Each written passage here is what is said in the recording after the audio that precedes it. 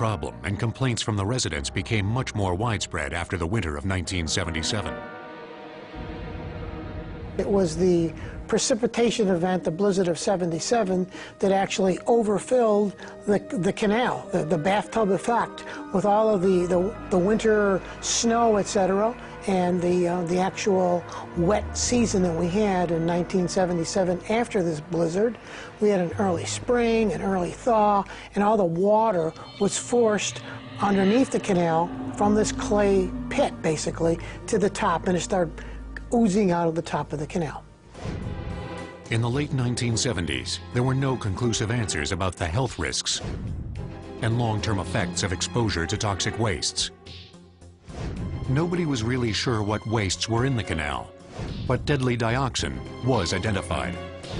The Environmental Protection Agency had been formed just a few years earlier and had not dealt with a public crisis like this before. The residents' fear turned to frustration and anger. The Love Canal became the focus of the growing environmental movement and was soon national news. On August 7, 1978, then-President Jimmy Carter declared Love Canal a disaster area, and those living nearest to the dump site were relocated. Right after the first relocation in August of 1978, they erected a 10-foot fence, a green fence, so it would be environmentally pleasant, around Love Canal. And then they put signs on the fence that said, hazardous area, dangerous, do not enter. Infrared pictures were taken from the air to track the spread of the contaminants. Gray or black in the photos revealed the presence of the chemical waste. After another 2 years of activism by Lois Gibbs and other residents, a second presidential declaration cleared the way for another 500 families to be relocated.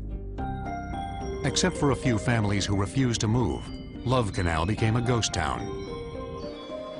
Continuing studies revealed the contents of the canal. There were over 400 chemicals found in the leachate from the Love Canal landfill, from lead and arsenic to lindane, variety of other pesticides, to solvents such as benzene, toluene, xylene, host of others. Many of these chemicals cause cancer. Some of them, or many of them, cause liver problems, liver disease. Many of them cause central nervous system problems. Some cause birth defects. Over the next few years, extensive efforts were made to clean up the neighborhood. We cleaned 65,000 lineal feet of storm sewers around that entire area. And of course, the hazardous waste byproducts did find their way underground to a nearby set of creeks, the Black and Burkholz creeks that flow just north of Love Canal. We ended up testing the creek sediment and discovering that the same hazardous waste byproducts that were buried now have worked their way via water under the ground to the creek areas. One of the remedies were to actually dredge the creek. Crews dealing with the toxic dump itself decided that trying to remove, transport, and store the chemicals somewhere else was inviting further disaster.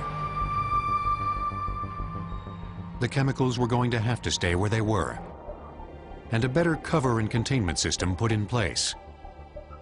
The 99th Street School and 239 homes were demolished and placed on top of the canal, and then covered with clay.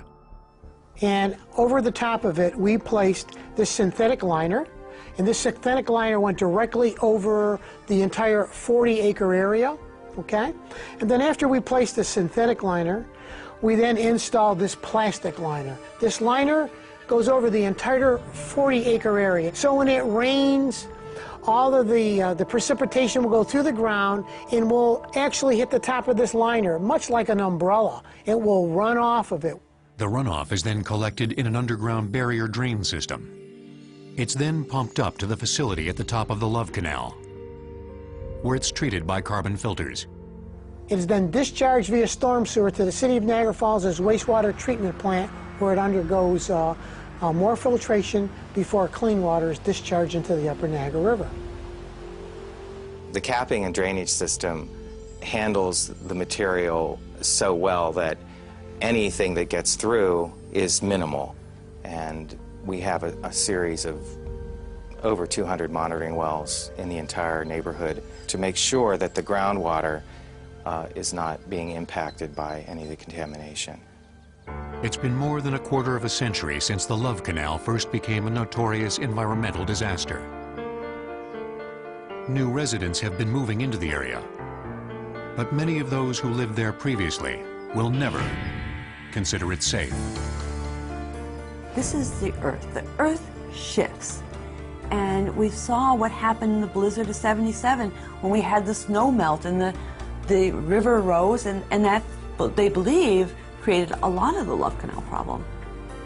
It's foolish to think that they can contain it. The crisis at Love Canal created greater awareness of America's growing problem with industrial wastes. It was also primarily responsible for the creation of a federal program called Superfund. Since its inception in 1980, Superfund has spent more than $16 billion cleaning up over 2,000 hazardous waste sites around the United States, including the infamous Love